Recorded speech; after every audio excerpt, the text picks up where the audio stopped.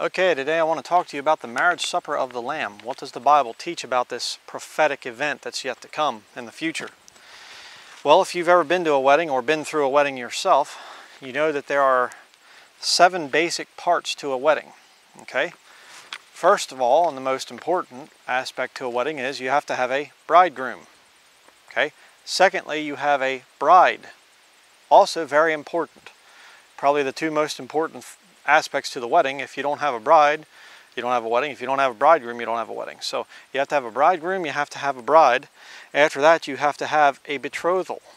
Okay, I talked about that in my sermon on marriage, divorce, and remarriage. In the Bible, there's no engagement. Okay, it's betrothed or espoused. All right, and that is a legally binding type of agreement. Okay, you don't get betrothed and then later change your mind. Betrothal is you're as good as being married. Okay, so bridegroom, bride, betrothal. Next, you have to have guests for the wedding ceremony. Then you have to have the wedding ceremony itself. Then the reception or marriage supper, as we'll see in the Bible here. And lastly, you have the honeymoon. Okay, and I'm going to be talking today about the bride of Christ. If you're a Christian and you're saved right now today, you are part of the bride of Christ. So this is going to be our future. Okay, I'm part of the bride of Christ. If you're part of the if you're saved, then you're part of the bride of Christ. So this is the future that we have to look forward to. And you know, it was a little over a year ago that I got married for the first time, and I'll tell you, it was a very exciting thing. Anticipation, looking forward to my marriage.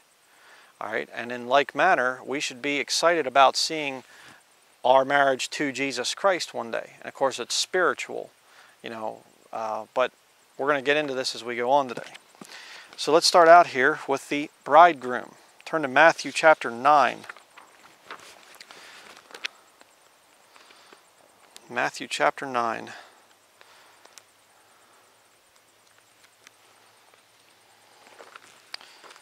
We're going to see that Jesus Christ is the bridegroom. Now, he never got physically married while he was here on the earth. Back in Isaiah 53, it talks about that there's none to declare his generation. But Jesus Christ is going to get married one day. Matthew chapter 9, verse 14 and 15. It says here, "Then came to him the disciples of John, saying, Why do we and the Pharisees fast oft, but thy disciples fast not? And Jesus said unto them, Can the children of the bride chamber mourn as long as the bridegroom is with them? But the days will come when the bridegroom shall be taken from them, and then shall they fast." Who was Jesus Christ talking about there? He was talking about himself. Okay? While Jesus was there with them, they didn't need to fast. You know, in terms of the same way that the Pharisees and the disciples of John the Baptist were doing. Okay, now go next to Mark chapter 2. We're going to see the same thing recorded here.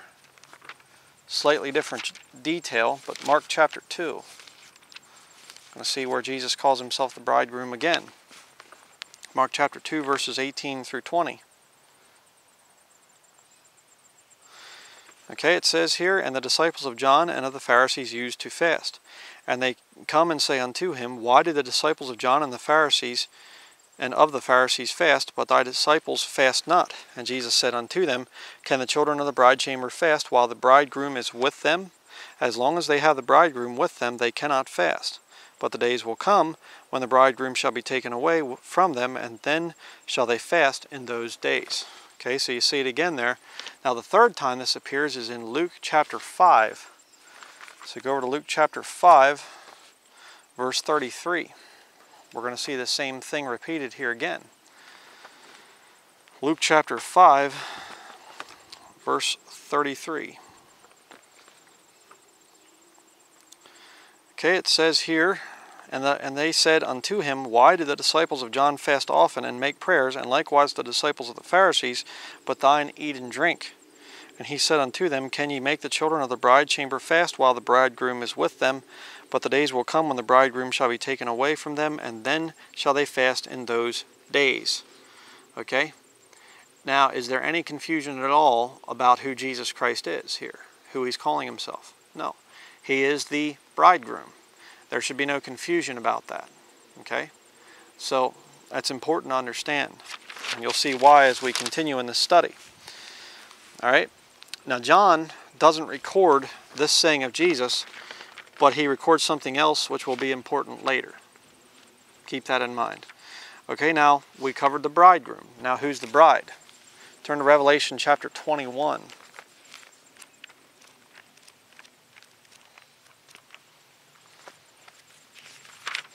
Revelation chapter 21, we're going to look at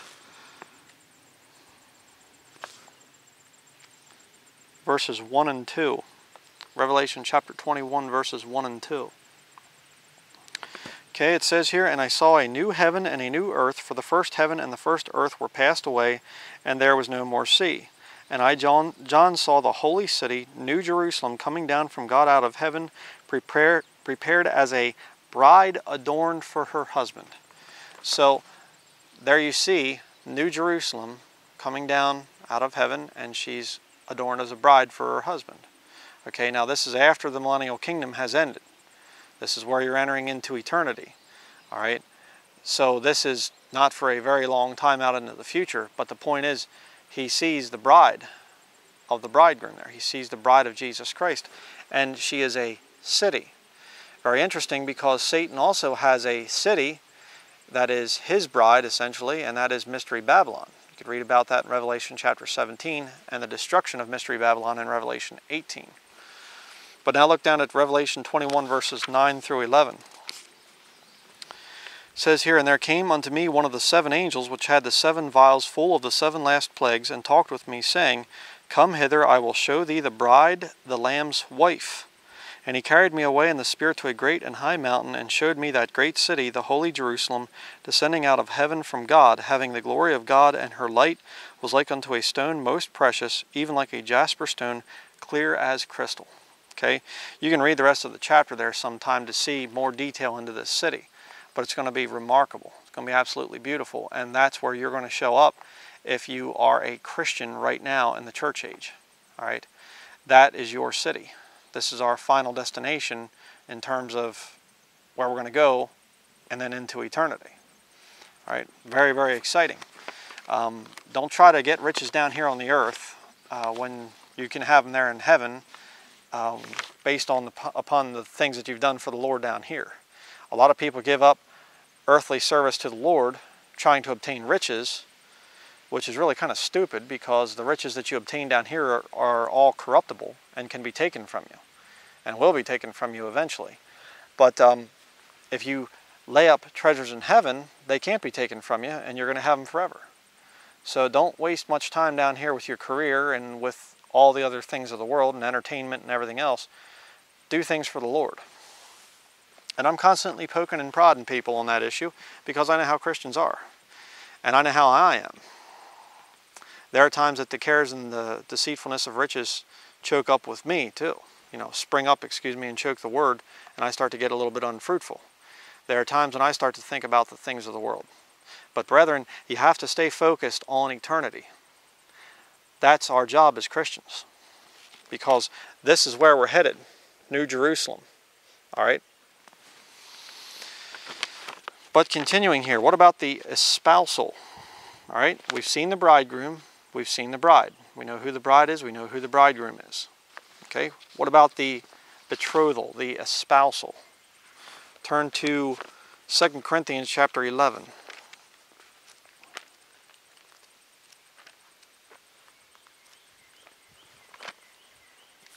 2 Corinthians chapter 11, verse 2.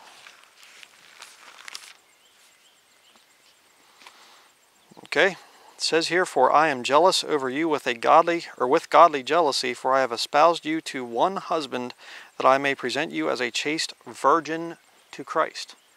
Okay, now notice 2 very important things there. Number 1, how many husbands are we espoused to?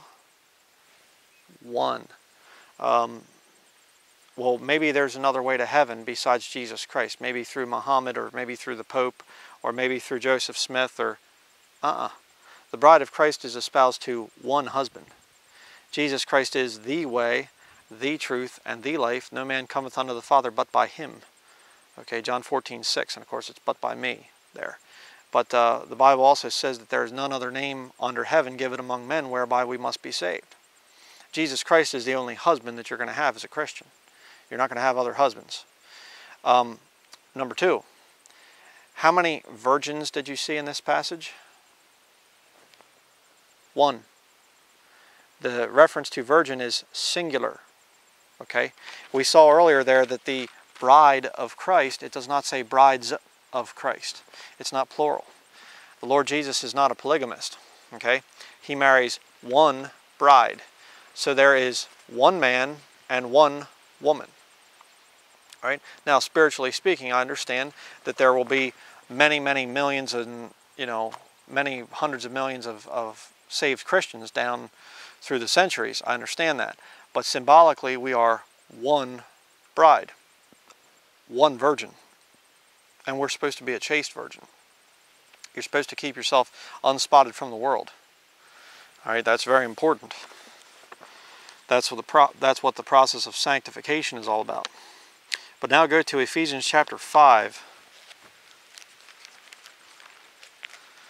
Ephesians chapter 5, verse 22 through 33.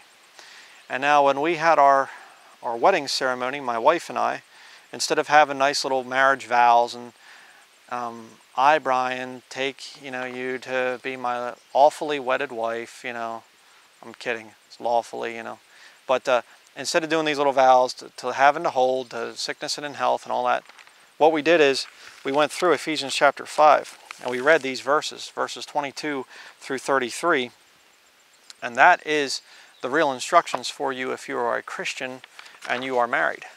This is where you get your instructions for the proper roles in marriage. Okay? This is what you base your marriage on, in other words, not some vow that has really no basis in Scripture. I'm not saying the vow is bad, I'm just simply saying it's not in Scripture. All right?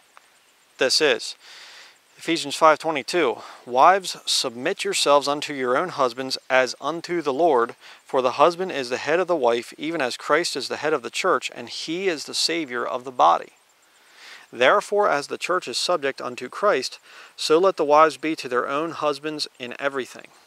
Let me just stop there for a second. There's a very interesting thing out there that I've seen.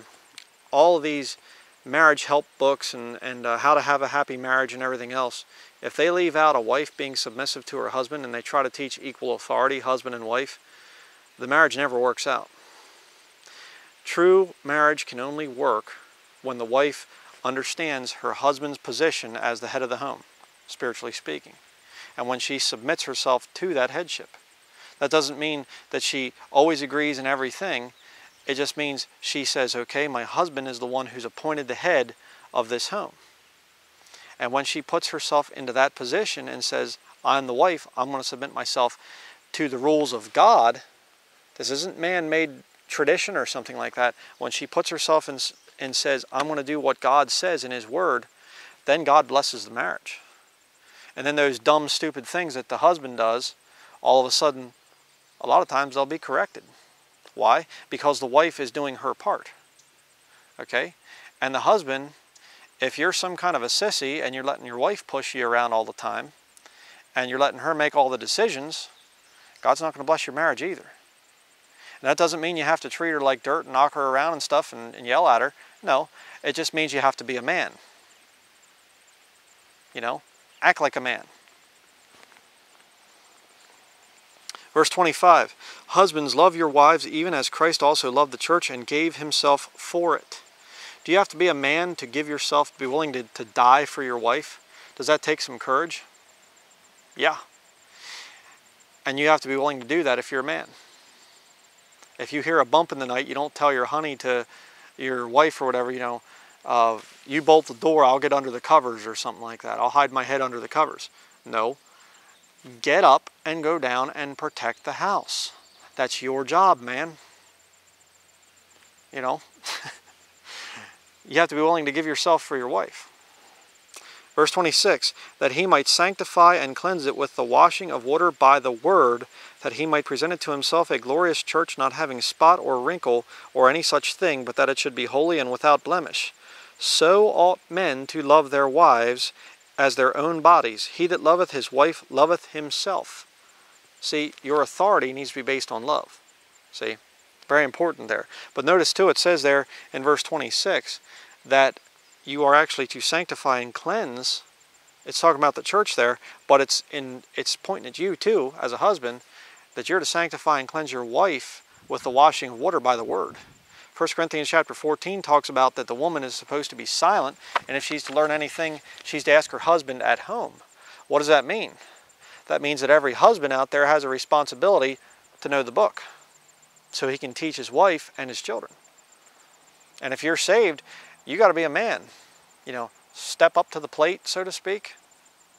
You know, you got to, that's very, very important. Don't rely on some pastor in a building someplace to answer your questions for you because you're paying his salary. All right, it's fine to ask questions of a pastor out there, a man that teaches the Bible. That's fine. But you need to be the ruler in your home, not your pastor. But continuing here.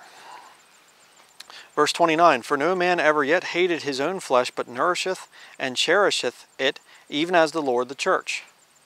For we are members of his body, of his flesh, and of his bones. For this cause shall a man leave his father and mother, and shall be joined unto his wife, and they two shall be one flesh. Okay, this is a great mystery, but I speak concerning Christ and the church. Nevertheless, let every one of you in particular so love his wife, even as himself, and the wife see that she reverence her husband. Don't get into these jokes and, you know, about, oh, men are just big dumb animals and men are just this and that. And, you know, let me just say something else. If you make a regular diet of watching television, you will see that that thing is overrun with feminist philosophy. The men on there are pot-bellied, beer-drinking couch potatoes that sit around and grunt and yell at sports. That's not men. A man is a man that can come out and work with his hands, that knows about nature, that can read the Bible and preach the Bible and can witness to people. That's a man. Okay? A man that has skills with his hands, that can do things, that is a good, strong leader, that knows how to rule his own house well. A man that can lovingly instruct his wife and his children. And you say, well, brother, I'm having a hard time with that. You know, I'm a Christian man, but I'm really having a hard time. Okay, then pray about it. And get in the book and study the book. Okay, out of the abundance of the heart, the mouth speaks. The more of this you put into your heart, the more of this you put into your mind, the easier it's going to be for you to rule your home. Okay? Important to get that. What about the guests? Okay, we've seen the bridegroom, Jesus Christ, the bride, his church, the body of Christ, Christians, real, true, saved Christians. We've seen about the betrothal.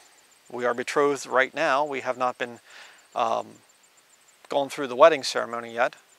We're going to be touching on that here in a minute. But what about the guests? John chapter 3. Now we get to the book of John. I talked about the bridegroom there in Matthew, Mark, and Luke, but John didn't have anything in it about the bridegroom.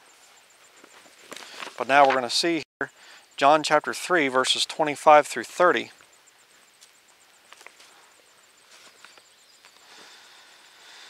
Okay. Then there arose a question between some of John's disciples and the Jews about purifying.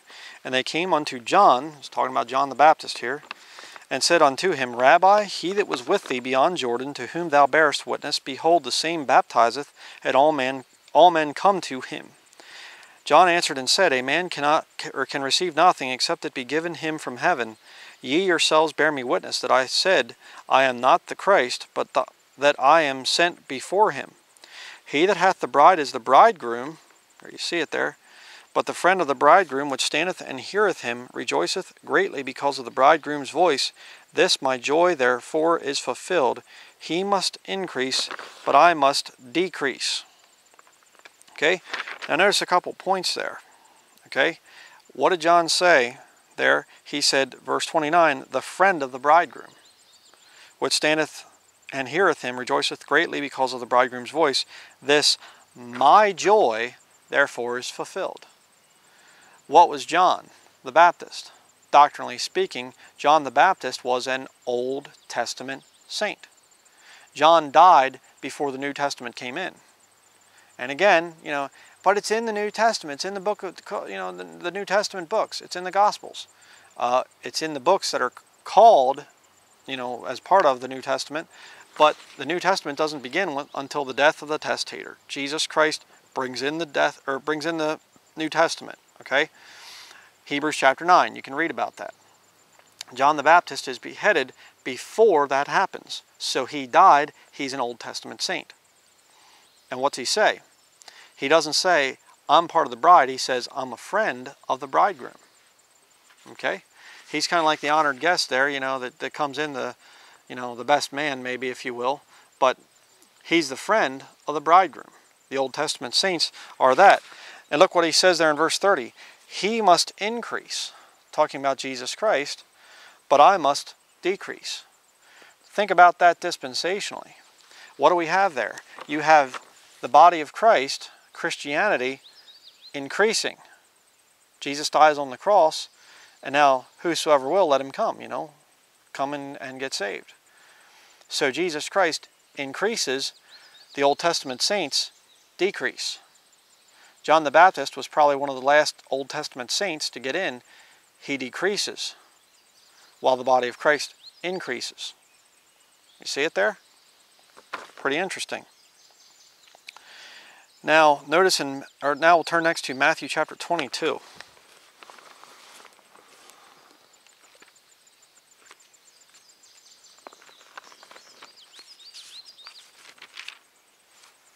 Matthew chapter 22, verse 1 through 10. Here we're going to see about another thing about these Old Testament Jews, which were around at the time of Jesus Christ while he was there on the earth. Matthew chapter 22, verse 1. And Jesus answered and spake unto them again by parables, and said, The kingdom of heaven... Now, if you remember other studies, Matthew chapter 11 talks about the kingdom of heaven suffereth violence, and the violent take it by force. Every time you read the kingdom of heaven in your King James Bible, it's talking about the physical earthly kingdom that will be there in the millennial kingdom. Okay, it was offered to the Jews back there in the first century because Jesus is their king. They rejected Jesus as their Messiah, as their king, and so that millennial kingdom was put off for approximately 2,000 years. Okay, but every time you see kingdom of heaven, that's what it's a reference to. It's never once a reference to heaven where God dwells.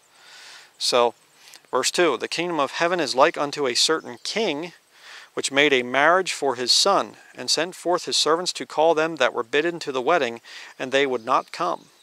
Again he sent forth other servants, saying, Tell them which are bidden, Behold, I have prepared my dinner, my oxen and my fatlings are killed, and all things are ready, come unto the marriage. But they made light of it, and went their ways, one to his farm, and another to his merchandise.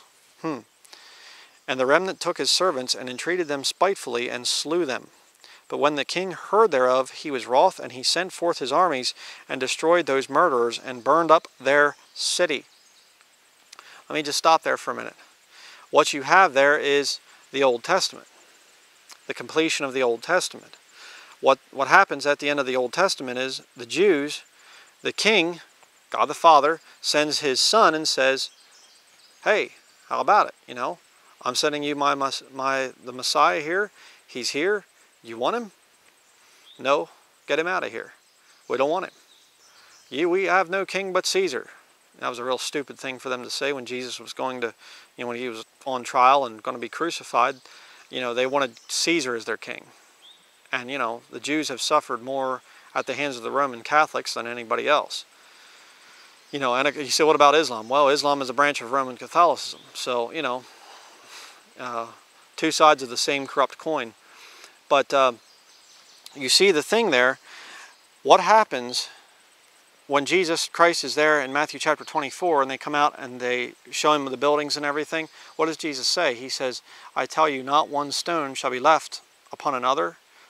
It's all going to be thrown down. It's all going to be torn down. When did that happen? About 70 AD. Titus came in, you know, the Roman emperor came in and destroyed Jerusalem. So what's going on there? Well, verse 7, but when the king heard thereof, he was wroth, and he sent forth his armies and destroyed those murderers and burned up their city. Who did the Jews murder? They murdered an innocent man, didn't they? Who was it? Jesus Christ. So it's very interesting there and very telling. God actually calls the pagan Roman soldiers, he says, my army.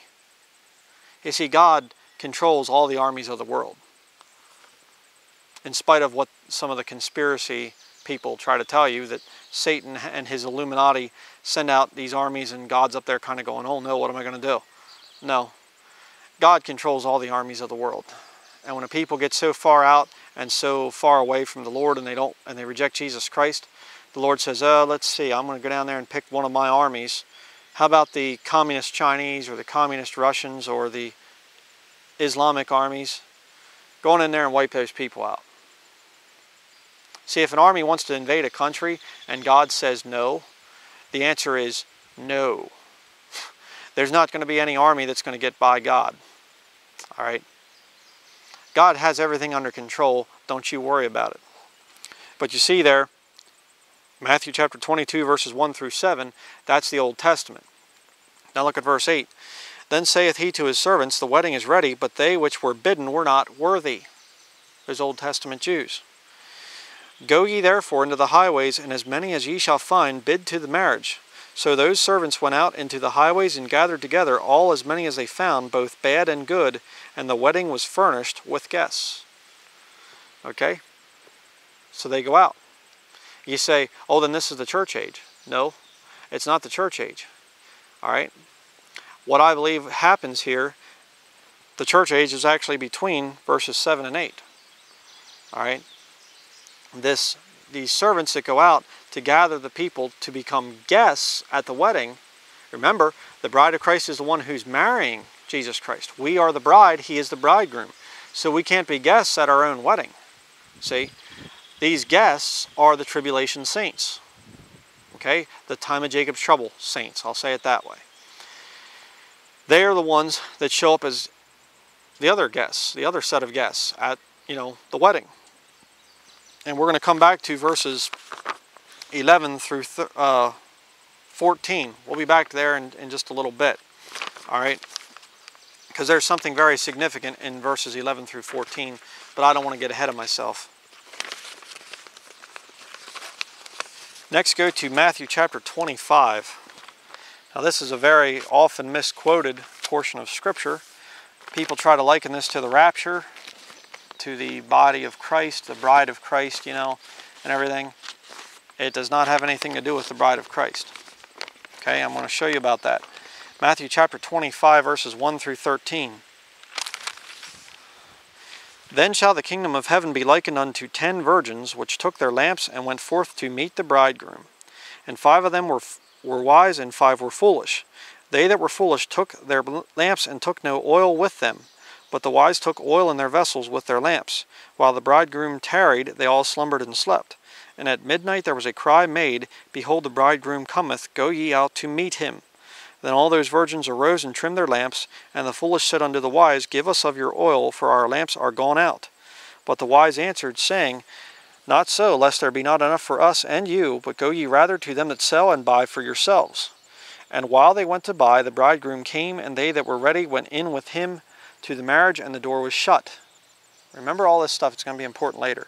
Verse 11, Afterward came also the other virgins, saying, Lord, Lord, open to us. But he answered and said, Verily I say unto you, I know you not. Watch therefore, for ye know neither the day nor the hour wherein the Son of Man cometh. Okay? I want you to notice 2 very important things there. Number 1, did they go out to marry the bridegroom? No. They go out to meet the bridegroom. Okay? Number 2, you have there trying to think of what I was going to say, the second thing there. Oh, I know what I was going to say. Sorry.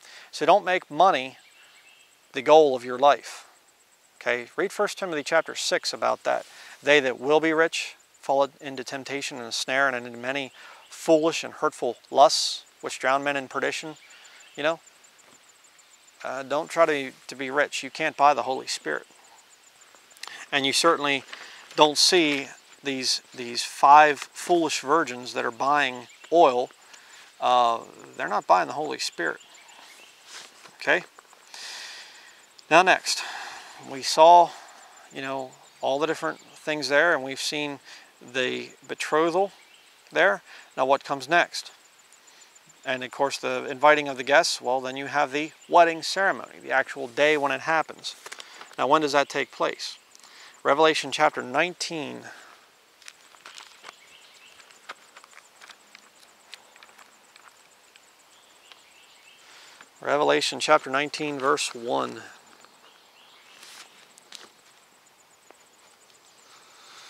Okay, Revelation 19:1 says, "And after these things I heard a great voice of much people in heaven saying, Alleluia, salvation and glory and honor and power unto the Lord our God. For true and righteous are his judgments, for he hath judged the great whore, which did corrupt the earth with her fornication, and hath avenged the blood of his servants at her hand." That's the Catholic Church right there, by the way. And we're going to be celebrating when the Catholic Church is destroyed. Okay, verse 3, "And again they said, Alleluia, and her smoke rose up forever and ever. And the 24 elders and the 4 beasts fell down and worshipped God that sat on the throne, saying, Amen, Alleluia. And a voice came out of the throne, saying, Praise our God, all ye his servants, and ye that fear him, both small and great. And I heard as it were the voice of a great multitude, and as the voice of many waters, and as the voice of mighty thunderings, saying, Alleluia, for the Lord God omnipotent reigneth. Let us be glad and rejoice, and give honor to him, for the marriage of the Lamb is come, and his wife hath made herself ready. And to her was granted that she should be arrayed in fine linen, clean and white, for the fine linen is the righteousness of saints. And he saith unto me, Right, blessed are they which are called unto the marriage supper of the Lamb. And he saith unto me, These are the true sayings of God.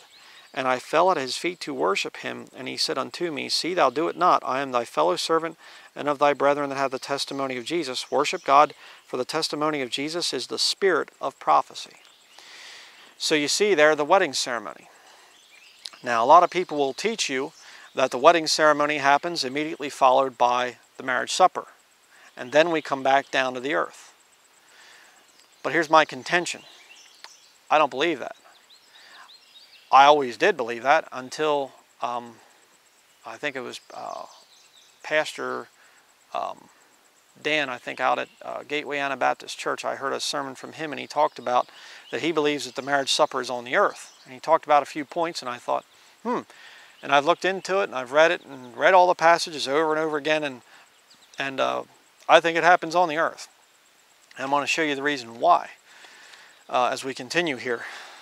But, you know, what happens here, you know, is in verses 11 down through 21, we come back with Jesus Christ, and Jesus Christ destroys the Antichrist and the false prophet, casts them down in the lake of fire, and then he kills their army, this 200 million man army that the Antichrist has amassed. You know, the United Nations military there towards the end of the thing, they're going out to wipe out the Jews, the small remnant of the Jews that are left, and we come back down and save those Jews, that small remnant, and wipe them out. And then the saints go out and gather together the nations to bring them to Jerusalem to be judged by Jesus Christ. And he separates them. The sheep go to the right hand, the goats go to the left. Okay? So that's what's going on there. And so there's some work to be done, you know, before the marriage supper. Now I'm going to show you why I say that. Turn to Luke chapter 12.